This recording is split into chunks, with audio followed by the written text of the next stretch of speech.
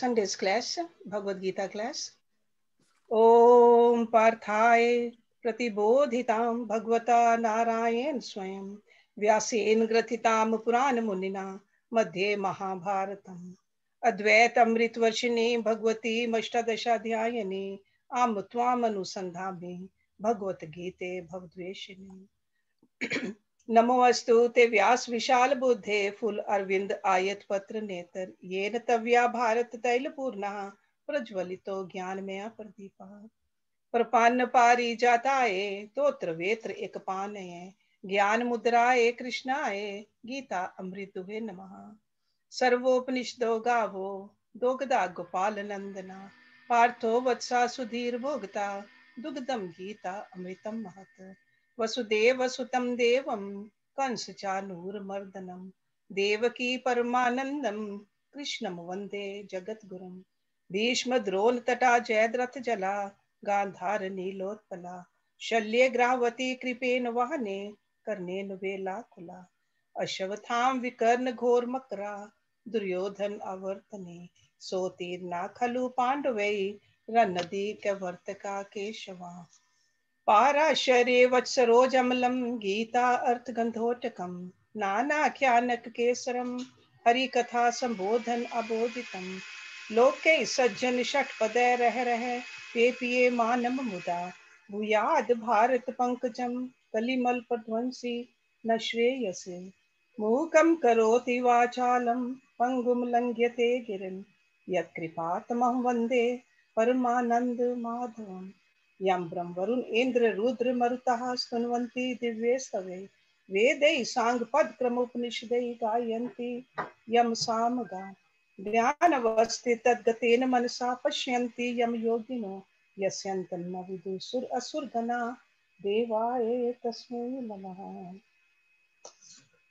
We are on chapter 18 of Bhagavad Gita and we have finished the first portion where the main talk was the conversation between Lord Krishna and Arjuna about the Tyag and the Sanyas, because Arjuna wanted to know clearly, definitively, the difference between Tyag and Sanyas. So we've been learning about that. And then last couple of verses, Lord Krishna explained how to become a karma sannyasi also while doing the action, remembering the factors which are involved in the success or the failure of the action. If you remember that clearly, you can become a karma sannyasi too. Okay, who is doing it? What is really happening? What is the force behind it? So before we move to the next segment, where Lord Krishna is further explaining the factors that induce the action and the basis of the actions, the constituents of the actions. So he's going to elaborate that also. So I would request Urmilji, she has written a great book. We all know that in poetry, verse by verse. So she'll be reciting these first 17 verses from her book. So Jyoti, if you can unmute Urmilji. So after that, I will start with verse number 18 today.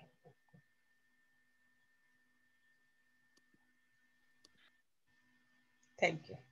Urmilji, unmute yourself. Sorry. Am I unmuted? Yes, yes, I can hear you now. Good morning, everyone. We thought we'd recapitulate the first 17 verses and then move on. So after listening to Hersh's class, there are a couple of words that are changed from the book, which I'm reading today, but in essence, it's all the same. Moksha Sanyas Yoga from Bhagavad Gita, chapter 18. It's the path of liberation through renunciation. Arjuna asks Lord Krishna, and that is the last question, question number 16. There are 16 questions that Arjuna asked in this book. O mighty armed Krishna, Tyag and Sanyas are both described as renunciation of action. O Lord of the senses, I want to know the nature of Tyag and Sanyas and their distinction. Lord Krishna replied, as per the sages, Tyag means to work for sure, but abandon the fruits of action done dutifully. Sanyas is renunciation, a step higher, where the desire prompted actions are absent entirely. Some learned men suggest giving up even the essential duties, as they too can be faulty. Other sages assert that never abandon valuable acts like sacrifice, charity, and austerity. O Arjuna, listen to my final thoughts on Tyag, the sacrifice of bondage to the fruits of all work. There are three kinds of renunciation that are affirmed to cognize the variance, do not shirk. The acts of sacrifice, austerity, charity are your duties that I say you should never abandon. These three acts are purifiers that boost spiritual growth, even of people with much wisdom. These fundamental activities must be done without attachment to actions or compensation. O Arjuna, this is my sovereign command. Work without sense of ego and expect no restitution. Now, Lord Krishna continues to explain three types of renunciation, and they are tamasic, rajasic, and sattvic. Tamasic sacrifices avoiding one's essential duties like charity, austerity, and penance. Giving up even one's obligatory word is deluded renunciation in the mode of ignorance. Rajasic sacrifice is resisting one's obligatory duties because they give pain to the body. Such renunciation brings no internal growth, is in the mode of passion and rather ungodly. Sattvic sacrifice is performing one's obligatory duties happily and with a sense of allegiance. O Arjuna, dedicating all actions to God is true renunciation, and it is in the mode of goodness. Now, who is a true renunciate? A tyagi who elevates to the level of a sannyasi. A tyagi neither avoids unpleasant work nor clings to work for which he has infatuation.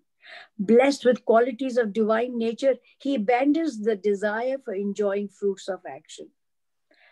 For the embodied human being, it is impractical to abandon essential activities entirely.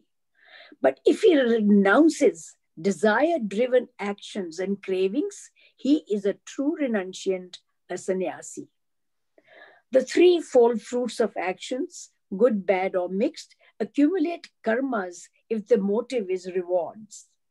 No karmic reactions ensue when a true renunciate is selfless and bids his given duty to God. So now that's how much he has clarified the tyagi and sannyasi, but they're all renunciants. Now he moves on to say the 5 causes of all actions or karmana. O mighty armed one, learn from me about the 5 causes for the performance of all actions. Sankhya doctrine analyzes the causes of all work and explains how to halt karmic reactions. First 3 causes are the body, the doer, meaning the soul, and senses as the instruments. 4th cause is the kind of effort made, and the 5th being the grace of the divine providence. These are the 5 causal cogwheels of all proper and improper deeds that a man performs. These 5 factors orchestrate all actions done by the body, speech, and mind as per the norms.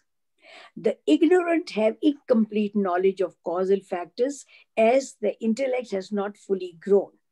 So they are oblivious of the 5th factor, which is God's grace.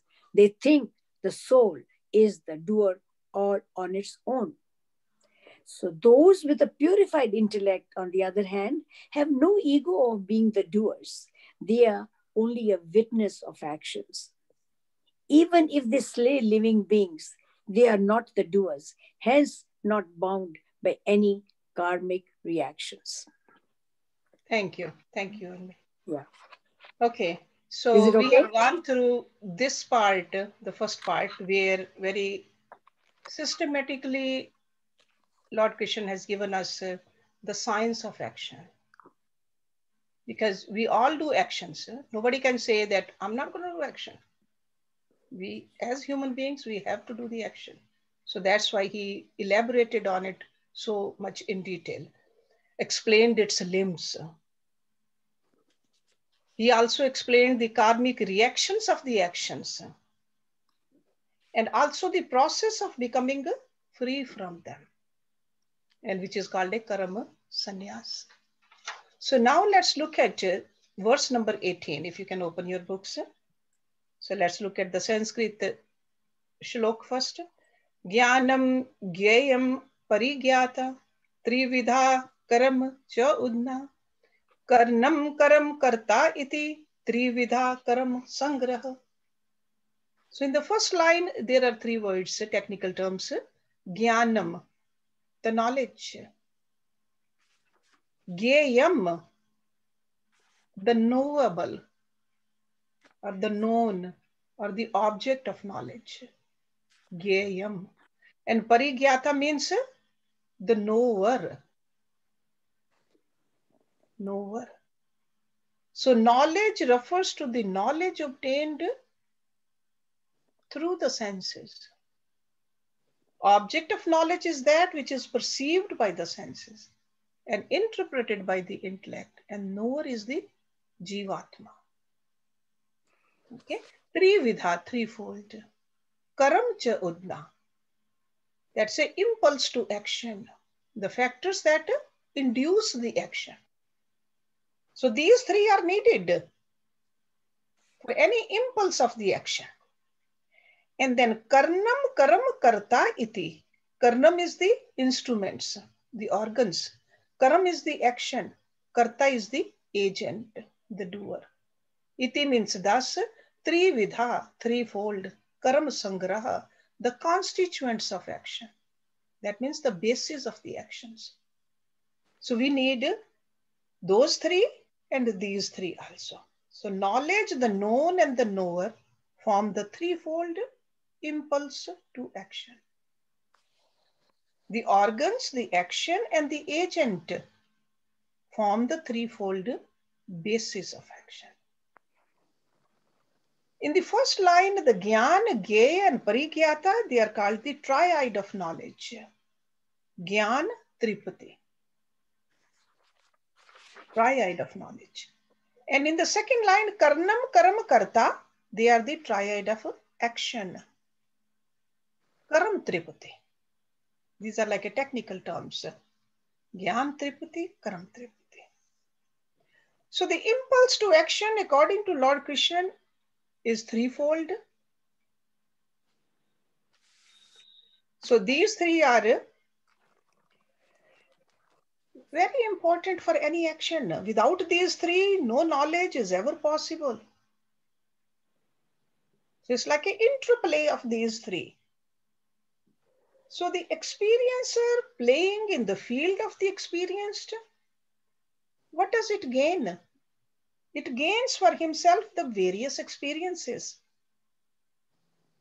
And these are the one which are the constituents, the secret contents of the action. So that's why in order to do any action, we need the knowledge also. Without knowledge, if we do action, we fall flat on our face.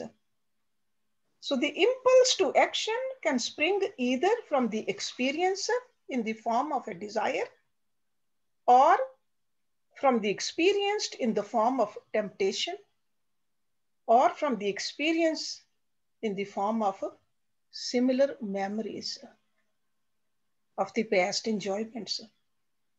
So beyond these three, there is no other impulse to action. Okay? So either our desire, we do desire prompted, or we get tempted, or we some old memories just spring out. So that's why we do the action. So the impulse to action, when it has arisen, must also find a field to act in. And that is the basis of action, karam sangraha. So that's why in order to do the action, we must have the instruments to do the action. And there has to be the reaction, and they've got to be agent also, which is the karta.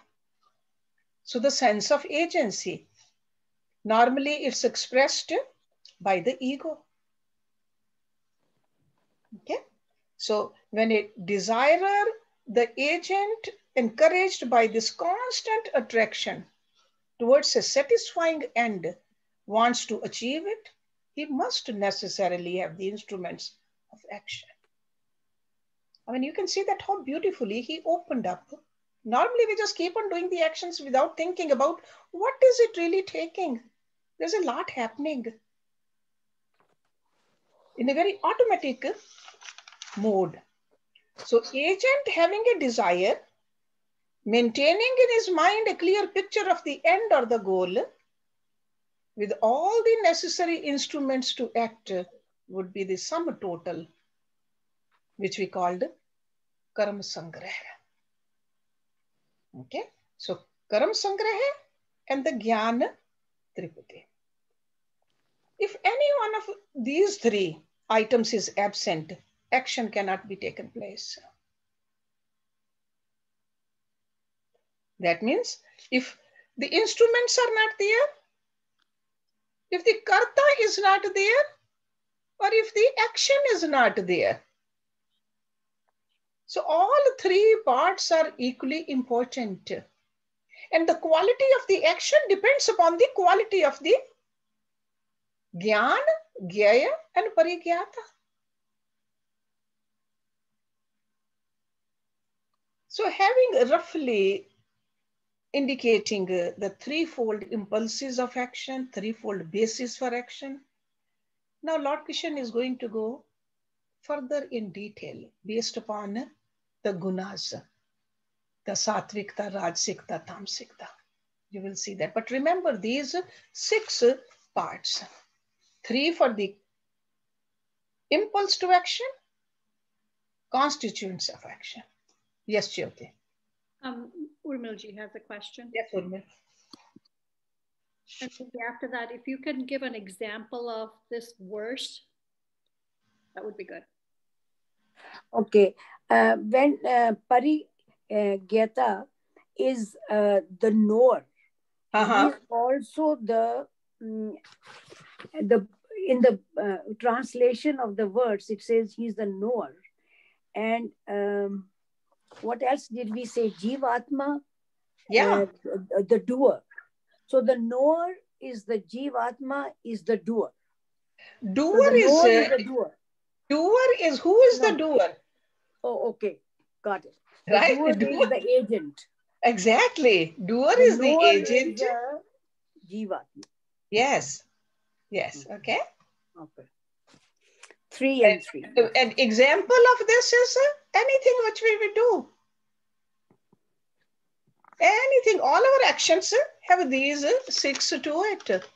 There's no action without these 3 and 3.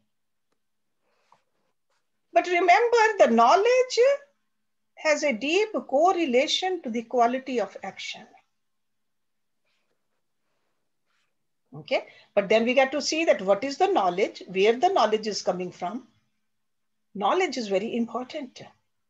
See, just like a degree from a top college carries weight in a job market, or a SAT scores, ACT scores, depending upon that, a student gets admission into the college. But who did it?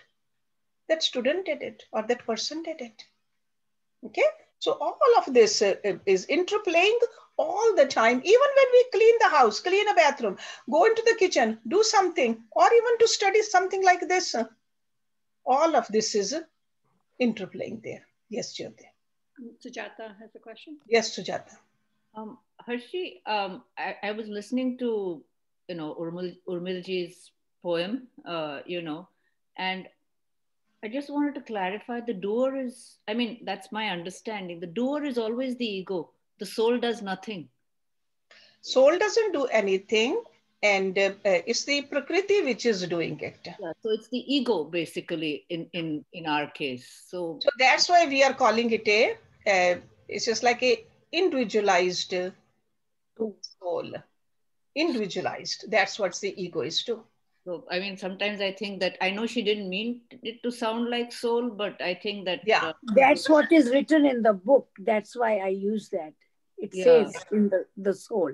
When see, you see the translation, soul word is used for the Shuddha Buddha Atma also. Some places you will see that soul word is used for the Jivatma also, which is individualized. And that's the ego. So you got to see in which context that soul word is used. It confuses, but that's the way it was translated. So I was also. Some other book it was translated like that, Sujata. That's what she's saying. No, I just want, because people might just read the English book and say, oh, See, that's why to dissect these, we have these classes so that we have a more clarity about it, right? Right. That's what I was trying. So the karta is always the ego. I mean, whatever you call it, it's always. Prakriti is doing it, yes. God, because normally in ordinary language, sometimes we say God does everything. Without God, even a leaf cannot move. But when we philosophically look at it, no, God doesn't do anything. Prakriti is owned by God. The law of nature, all the laws are created by God. So in that sense, we can say that, yeah, God does everything. But God does not personally, selectively does anything at all. Right. Yeah. The same thing happens over here. Without soul, we cannot even speak. But soul itself does not speak. Through the instruments, the actions are being done. Okay? So it's like when we open it up, it gets clear. Otherwise, in a transactional language, we use the word soul. People even say that yoga is for body, mind, and soul. Right? But when we philosophically look at it, soul doesn't need any yoga. Yeah, the soul doesn't need yoga. Yeah, soul doesn't need mind. Body needs yoga. Mind needs yoga. Intellect. But we say it is for the body, mind, and soul. So sometimes this word is used for a little different purpose. Okay. So let's look at number 19. Jnanam karam cha karta cha tridha ev gun bhedata prochate gun sankhya yathavad shrinu tane api. Jnanam, knowledge, karam, action, karta, actor. Tridha, of three kinds. Ev means only, gun bhedata, according to the distinction of temperaments. Okay, over here gun means temperaments. Prochate are declared. Gun sankhyane, in the science of the gunas or in the science of temperaments. Yathavat, duly. Shrinu, hear. Tani, them, api also. So Lord Krishna is saying, knowledge, action, and actor are declared in the science of gunas to be of three kinds only. So in other words, knowledge, which is jnana, karam, which is action, and a karta, which is the actor, they all can be three kinds. According to the distinctions of gunas, then he says, hear them also duly. Duly means attentively. It's not that Arjuna was not listening attentively, but just to emphasize that something he is going to tell which is so deep and so important, pay attention to it. So gunas, they are the preponderance of a given type of temperament in our inner nature. See, our mind and intellect functions constantly. But it always works under the climatic conditions within our mind. Our mind could be very calm. Our mind could be very agitated. Our mind could be very dull, but we are still acting. So those actions have those colors to it. So the varying climates of the mind are called the three gunas. Okay, sattvic, rajasic or tamasic. Good, passionate or dull. Okay, so there's always, it's not just only three actually. There are a lot of permutations and combinations of all of these. So that's why there are so many different colors. That's why we find very difficult to pinpoint the mood and the behaviors of ours also, let alone the others at different periods of time. Because it always depends entirely upon the occasions, the type of situations, the nature of the problem, the kind of the challenge a person is facing. Okay? So then he mentions the Sankhya over here. Again, this is the Sankhya philosophy, which explains all of this is in detail. And last time I told you Sankhya philosophy is there's a Yoga and Sankhya, it's one pair. They go hand in hand. Yoga and Sankhya. So knowledge, action, and actor classified under Sankhya philosophy. Sarva bhuteshu yen ekam bhavam avyam ikshate avibhaktam vibhakteshu tat jnanam vidhi sattvikam. Sarva bhuteshu, in all beings. Yen means by which, ekam means one, bhavam reality, avyam indestructible, ikshate sees, like a one sees, sees, sees, dekhna. Avibhaktam, undivided, vibhakteshu, in the divided. Tat means that, jnana means knowledge, vidhi means know, sattvikam pure. So this is a definition of a sattvic jnana, sattvic knowledge. That by which one sees the one indestructible reality in all beings, undivided in the divided. Know that knowledge as sattvic. This is what Gita is teaching us. Move towards the sattvic knowledge. There is the same essence in all of them. Even though at the body level, at the actions level, at the moods level, one person could be different at different times too. But the other people's also. But there is some same essence in all of us, which does not change. If we are moving towards that knowledge, that's in sattvic knowledge. So the knowledge which can recognize and live constantly the truth is sattvic. Even among the flux of the things, to feel the harmony underlying the unity in diversity of forms and behaviors. To live this awareness of the one life that pulsates in every heart.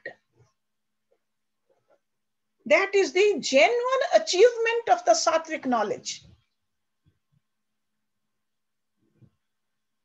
Sometimes we talk that, hey, the same air we are all inhaling. Same air. But over here, Lord Krishna is even going beyond that. The same life pulsates in everybody. The same soul. So these detailed descriptions of the different types of knowledge, action, actor, why is he giving it to us? This is not for the purpose of judging each other, not the purpose of classifying each other, that you have a tamasic knowledge, I have a sattvic knowledge. No. This we have to understand it for ourselves. We got to develop ourselves. We got to move towards this higher goal where we see the sameness in everybody. And this can happen only through sattvic temperament. So by self-analysis, we can diagnose ourselves. So this is not to judge anybody else. And we can immediately remedy the defects in us. We got to remove the defects, because as long as the defects are there, we are not going to move to the higher realms. So in this verse, we have the description of a sattvic type of knowledge, the knowledge by which the one imperishable being is seen in all existence. It's not only the human beings, all existence, even in the animal kingdom also, in the plant kingdom also, and any other kingdom also which we are not even familiar with right now, the same life pulsates.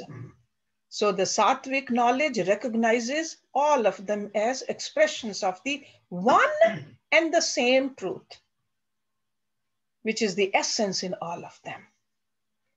So that's why beautiful words he has used, avibhaktam vibhakteshu, undivided in the divided.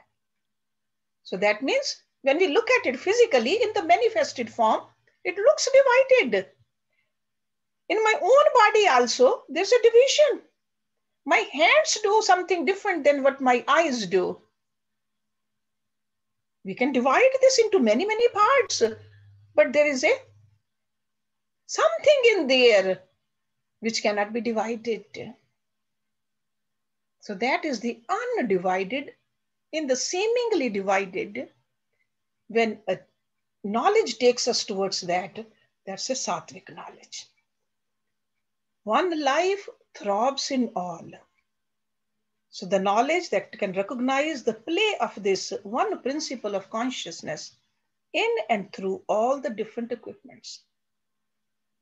See, just like a goldsmith will see the gold in all the ornaments which are made out of gold. Or an electrical engineer recognizes the same electricity flowing through all the bulbs. Same electricity. Instruments are different. So manifestation is different. But the electricity is the same. So the same thing we got to, if anybody who teaches us this, that's a sattvic knowledge. Okay. So what is a Rajasic knowledge? So these three verses, 20, 21, 22. So this 21 verse, that's a definition of a sattvic knowledge. Verse number 21 is a definition of a Rajasic knowledge. Prithaktaven tu yat jnanam nana bhavan prithak vidhan veti sarveshu bhuteshu tat jnanam vidhi rajasam. Prithaktaven, as different from one another. Tu means but, yat means which, jnana means knowledge. Nana bhavan, various entities. Prithak vidhan, of distinct kind. Veti means knows, sarveshu, in all. Bhuteshu, in beings. Tat means that, jnana means knowledge, vidhi, know. Rajasam, in terms of passion, rajasikta. But that knowledge, which sees in all beings various entities of distinct kinds as different from one another, know that knowledge as Rajasic. So in other words, when knowledge unites, it's a sattvic. When knowledge divides, it's Rajasic. Because whenever we divide, what happens? I am better than you, or I am worse than you. It divides. So when the world is not seeing its connection with God, is Rajasic. That's where the problems between the different races, different genders, creeds, sects, nationality, that's where the problems come. We are different. There's a peace when there's a sattvic knowledge. There's a agitation, restlessness where there's a rajasic knowledge. So the knowledge that recognizes polarity by reason of separateness, it's rajasic. So always remember, the rajasic knowledge will give us a restlessness.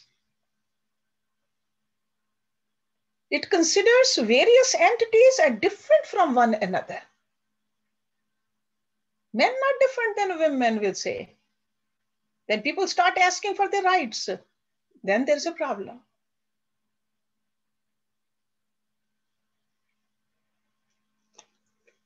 See, the world is definitely, there's a assortment of innumerable types of different varieties.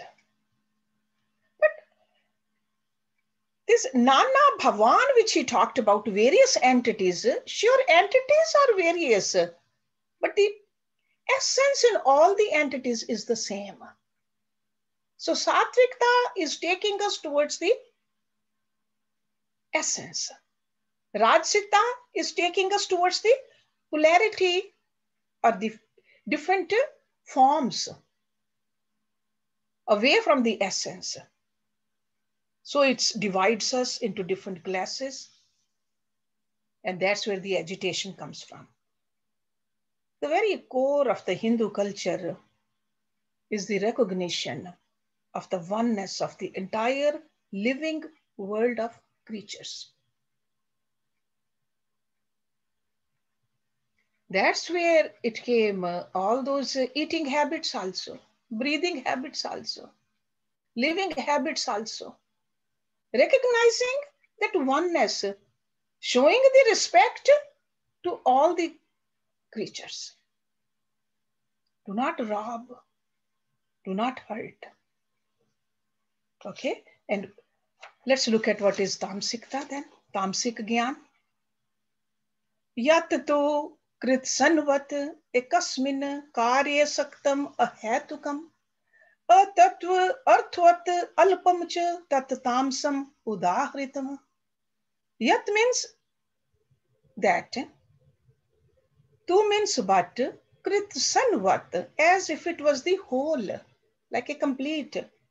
Ekasmin, one single, karye, to effect, saktam, attached, ahetukam, without reason.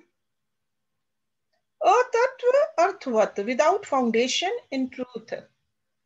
Alpam, narrow. Cha means and, tat means that, tamsam, tamsik, udahritam, declared. But that knowledge, which clings to one single effect, as if it were the whole, without reason, without foundation in truth, and narrow, that is declared to be tamsit.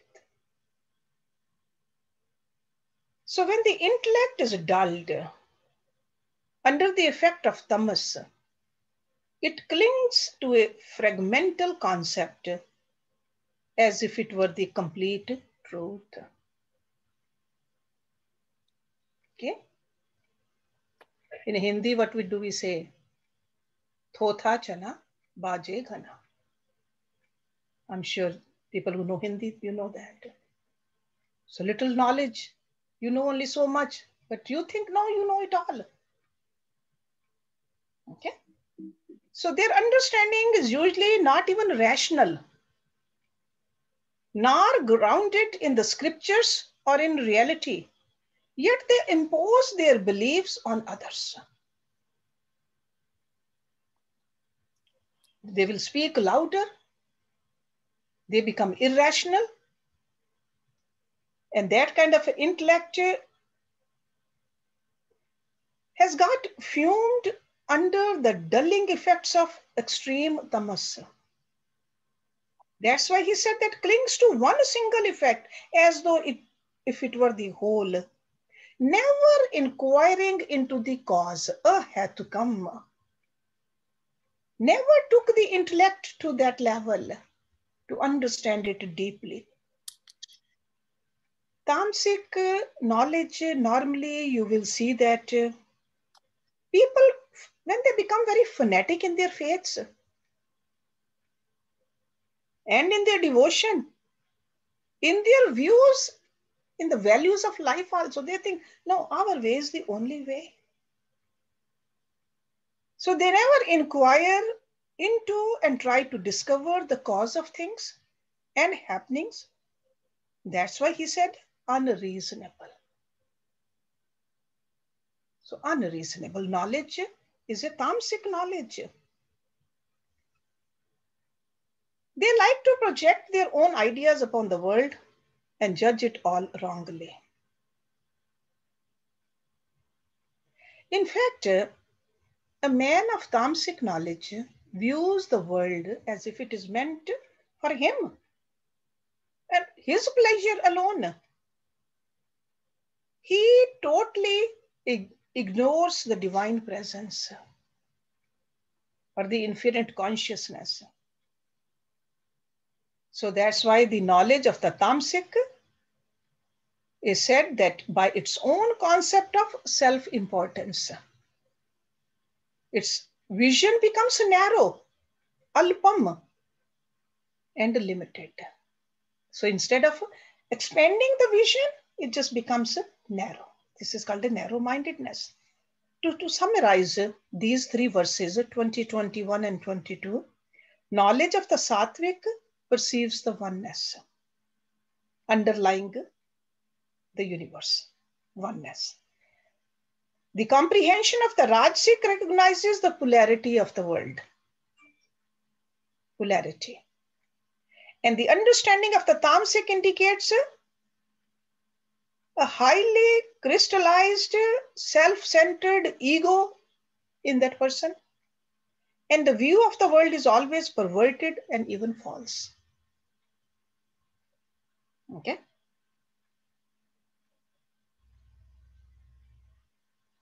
And outside, what do we see? Tamasic intellect will give us restlessness and sorrow. So a person having a tamasic knowledge will be restless and sorrowful.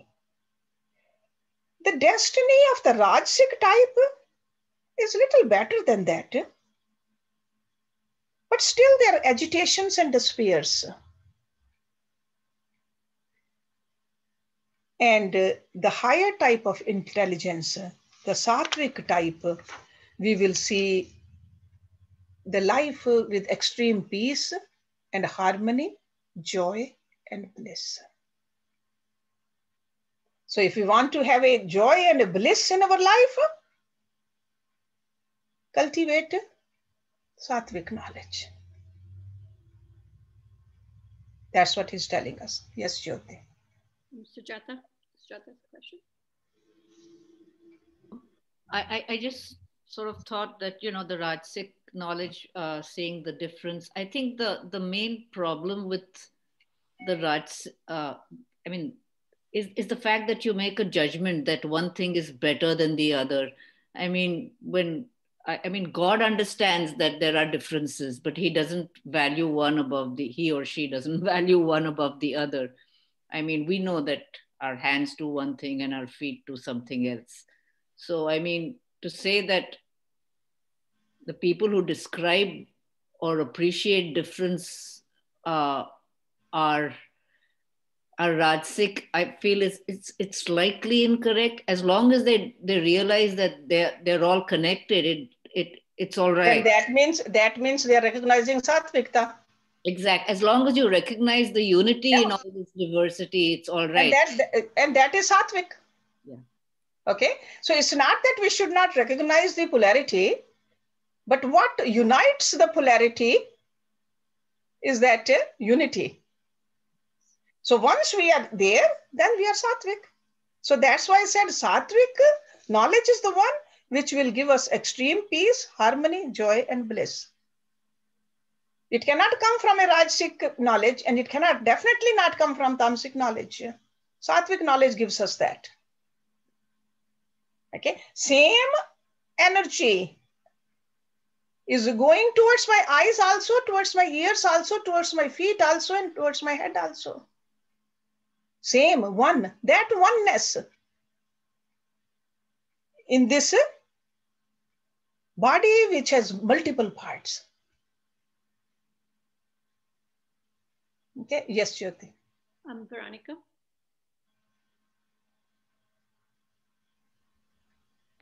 Yes.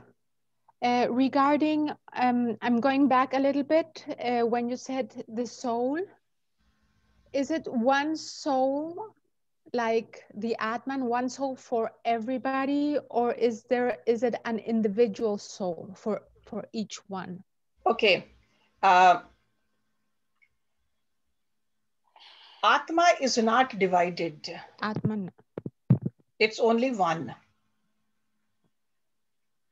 How does it get divided? Through the ego. Otherwise, Atma is one. You will see that when we start this Bhagavad Gita again, you will see in the previous chapters, Lord Krishna mentions, a yogi sees the same in a cow also, in a dog also, in a learned person also, and everybody else also. So that means it's one. So a yogi, a rishi sees one Atma everywhere. Undivided, homogeneous, same, everywhere. It's only one. Yes. You know, the closest of this is a mother feels with the children. Don't we feel oneness?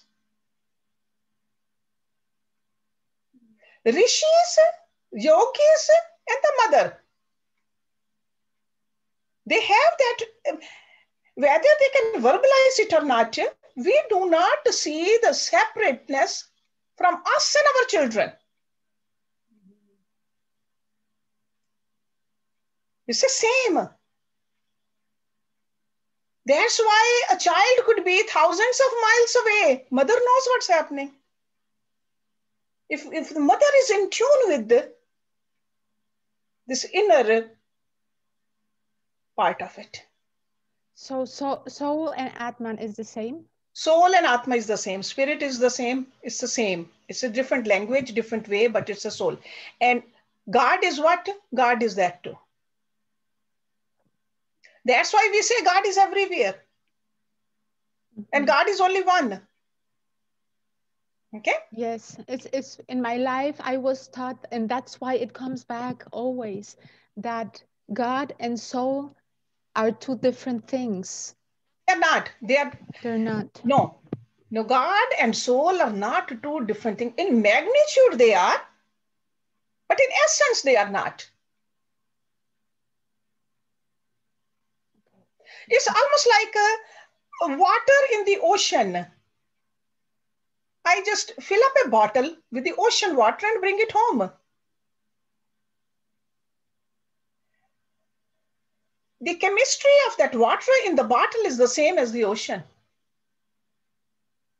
Magnitude is different because it got separated from it. And it's we think we got separated. Actually, we are not separated. So water definitely got separated, but Atma can never get separated from God. Our ego thinks it's separated. Not only from God, ego makes us think that we are separated from other human beings too. And that's what the Rajsikta is. That's a Rajsik knowledge. So Sattvic knowledge unites us. Rajsik knowledge divides us. And Tamasic knowledge destroys us. And when we are destroyed, we destroy others too. The clear example is, what did we see Wednesday in Washington, D.C.? We don't have to go far. Tamasic knowledge. It happened there, it happens in the homes, it happens in the corporate world, it happens in the churches and the temples also. Only because of the tamasic knowledge. The place is a sattvic, but people bring the tamasic and the rajasic knowledges there and destroy the peace and harmony.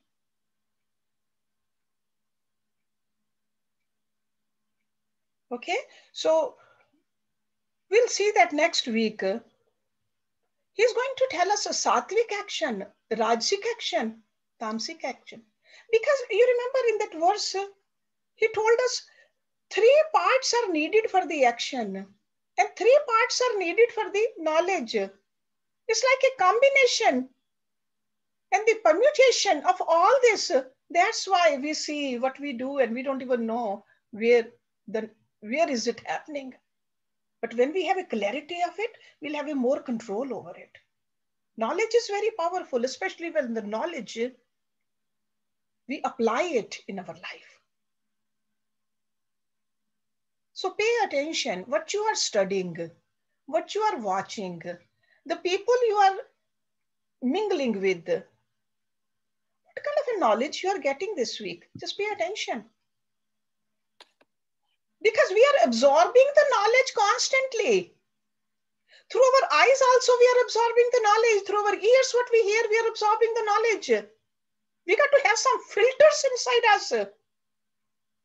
Throughout the tamasic knowledge, which is unreasonable, which is a narrow-minded, absorb only the sattvic knowledge. And it's not that with the sattvic knowledge, we won't be able to live in this plural world. We will live in this, but peacefully. We will recognize the substratum, which is the same in all of us. This is our homework. This is what we need to do. Okay, so any question before? I think today Manny is going to sing a bhajan for us. Hersh, we have a change of plans in that Dolly is going to sing. Oh, Dolly is going to sing. Manny is okay with that? Yeah. Manny, you because he Manny, unmute yourself. It's okay for something special with Dolly today. I let her have it. But otherwise, Dolly, you can sing next week. Okay? Because Manny was planning a bhajan today. Okay? Yeah. Is that okay, Dolly? Is that okay, Dolly? I didn't hear from you. Yeah. Go ahead. You can sing today. Yeah. Yeah, he was planning today. So let him sing. And then next week you can sing. That's okay. We are not going anywhere. No, we are not going anywhere. Okay, so before he sings, let me do the Shanti part and then Manny can sing. And if anybody has a question after that also, we can continue discussing. Okay. Om Purnamada Purnamidam Purnat Purnamudachyate Purnasya Purnamadaya Purnameva Vishishyate Om Shanti Shanti Shanti. मुझे तूने दाता बहुत कुछ दिया है, तेरा शुक्रिया है, तेरा शुक्रिया है। मुझे तूने भगवान